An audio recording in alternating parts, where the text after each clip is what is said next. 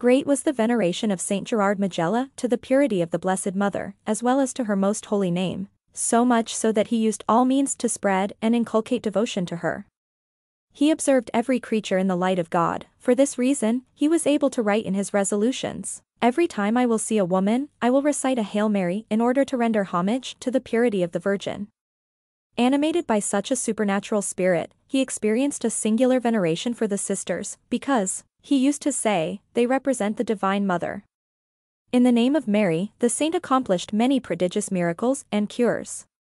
He used to distribute many sacred images, and those who accepted them received abundant graces. With his usual simplicity, he used to call Our Lady, the hope of sinners, always turning to her with great confidence in order to obtain conversions.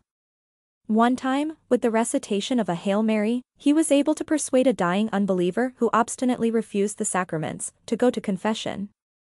Thus, he died in the friendship of God.